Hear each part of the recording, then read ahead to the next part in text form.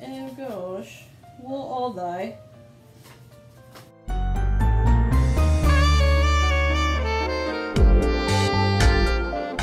Hey, this is Video with Bags and Lifestyle. Thank you so much for watching this video. Let's go ahead and get started with today's topic, which is going to be to talk about two breakout stars that for the 2023 fashion year, and I'd probably be beyond that, but let's talk about this year and we can revisit it next year to see what happens. Okay, so first up is going to be one of the it girls in the fashion brand, and that is going to be Loewe. Okay, so for me, because I'm a handbag enthusiast, when I first found out about a handbag brand, which this is not my first time finding out about Loewe, I've been really looking at their pieces for a couple of years now, but I immediately look at the handbags, accessories, because that's just where I love to live. So their most notable bag that's very popular with for a while now, it's been kind of, if you know, you know, because they haven't used larger logos on it, but their style, that style is very distinct. And if you're into handbags, hopefully you are because you're watching this video.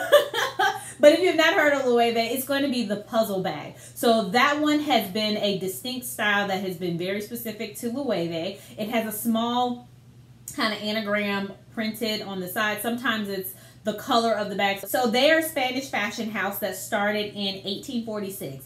And because I love handbags, I have to talk about this, which is I like how they've been very specific and very in their own lane. They typically don't have a lot of styles that look like everybody else's styles. I think they take some inspiration from the trends, and in recent years they have gone with kind of elevating some of their bags to change their bags to be more puffy when the puff trend was kind of popular, that kind of thing. But really, when you look at Loewe's handbags, they're very much Loewe. Like, you don't really see them in other places. And they have other styles too. The flamenco is a really nice one, and there's some other ones here. What's been most popular for the fashion girlies have been that puzzle bag. And like I said, it's been a distinct style. So if you knew, you knew that was Loewe when you saw a girl on the street with it, or a boy on the street, whoever's carrying it. What seems to be what they've been able to kind of, oh, so sorry. Before I move on from there, let me follow my notes. That's what notes are for, right? Read the notes, girl. Read the notes.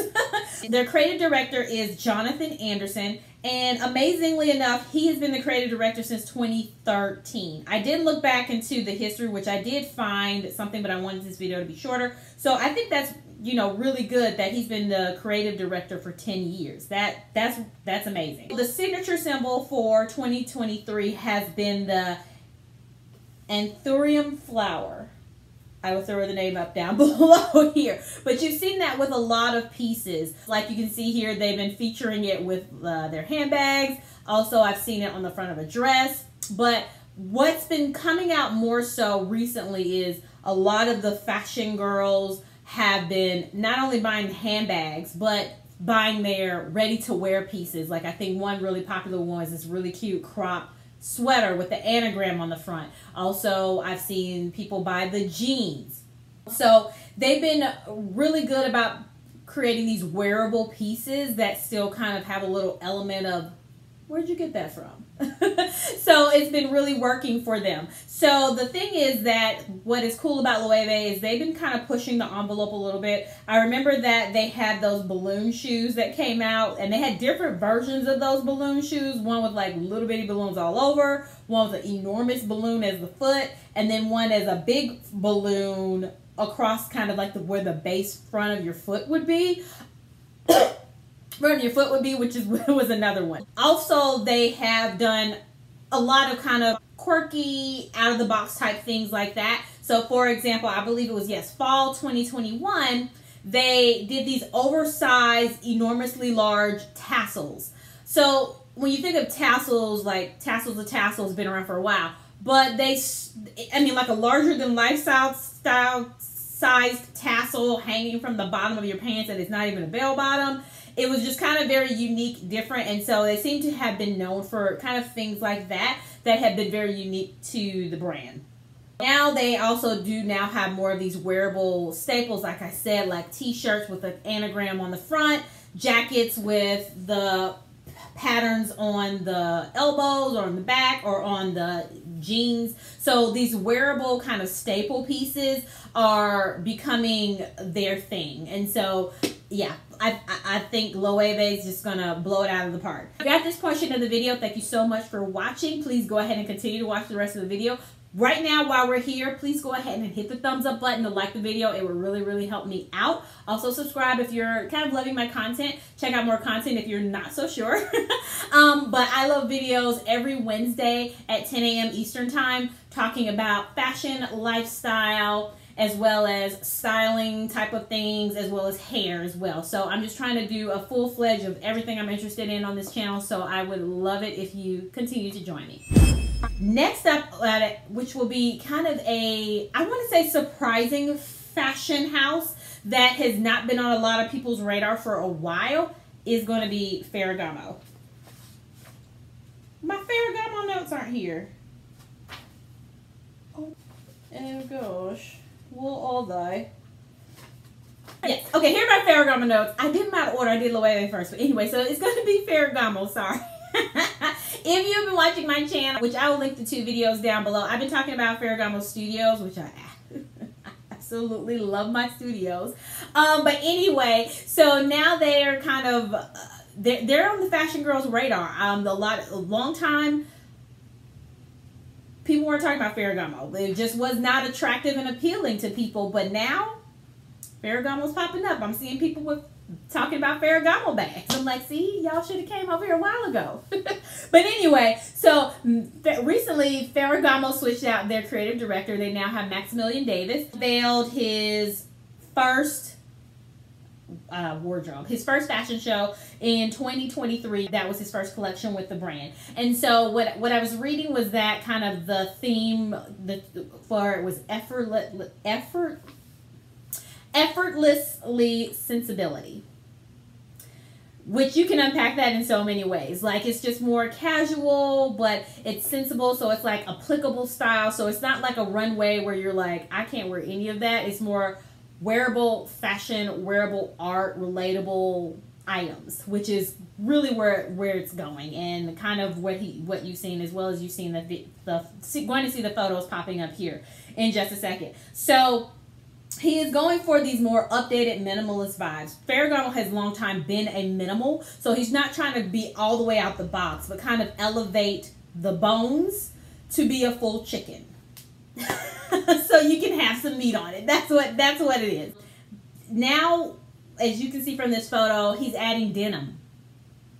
When you think of Ferragamo, you're not thinking of jeans, but guess what? Jeans are the thing right now. So I like how this new twist is in there and done in a Ferragamo type of way. So the nice thing here is that adding denim while connecting the Ferragamo kind of history to it, which, interesting enough, the denim vibes that Maximilian Davis was going for, which I'll link the article I was reading down below so you can read it for yourself, is more of the, he was inspired by the American Western. So I think that's really cool. Also, the nice historic thread there is that the cowboy boots created for the 1923 film, which I didn't write down the film, but there was a film in 1923 that Ferragamo created cowboy boots for. So, you know, there you go. And Ferragamo's been well known for the decades for beautiful shoe wear. Beautiful, comfortable, all of those things. I know the guy's been doing loafers from Ferragamo for some decades. Okay, so that is what the denim vibe is. But also with that, so that also brings in that kind of effortlessly sensibility, right? Jeans, classic, very American. Like, you can't get more American than jeans. So next up is has been able to create distinctive wearable pieces. So the other photo that I wanted to show up here is going to be one where the guy has on a sleeveless button-down shirt, but it's in a pattern that's more kind of western-y, right? But then he has a tie with it. So it's kind of like tying it all together here to show kind of more so you can take our items, wear them to work or wear them to casual outings with friends, or we can glam you all the way up. So I really like how he's pulling in these elements, these vibes, also with the photos where it's showing examples of how relatable now Ferragamo is to you in your daily life, is really the message you're getting from these photos. So the distinctive pieces that have broken out in the pack for Ferragamo as far as on the accessory side, because that's what I care about as accessories here, is the Wanda bag. First off, her channel will be linked down below, but before all the other fashion girls was talking about it, Simply Cora posted a photo of the Wanda bag that she was considering last year on her community page and asked for people's opinion. So check out Simply Cora's channel. She was ahead of the pack. Now I'm seeing all the other girls talk about it. I'm seeing it all, you know, splattered across Ferragamo's advertisements too. They're now added more pieces. They're more crystallized and sparkly. They're also adding things like kind of this ombre effect. But I just wanted to say, she was first. That was the first person I saw. But then now I'm seeing all the other fashion girlies, some of the bigger ones that are pulling in the Wanda bag. So I want to say she's ahead of the trend with the Wanda bag. The other one has been the classic top flap that kind of more so everybody's got to connect things back to a Kelly. So it's more kind of like a Kelly top handle type of bag. And so they kind of elevated that one a little bit and thrown in some different sizes as far as like making it east-west style versus just the traditional top handle. But those are the two, as well as kind of these breakout styles with these not hobo, they're kind of like cutout bags. I don't remember the exact name, but you'll see them on the screen here. So those are some of the kind of like breakout handbag styles that I've seen recently with Ferragamo. Thank you so much for watching this video, and make sure you go ahead and like it as well as subscribe. Thanks.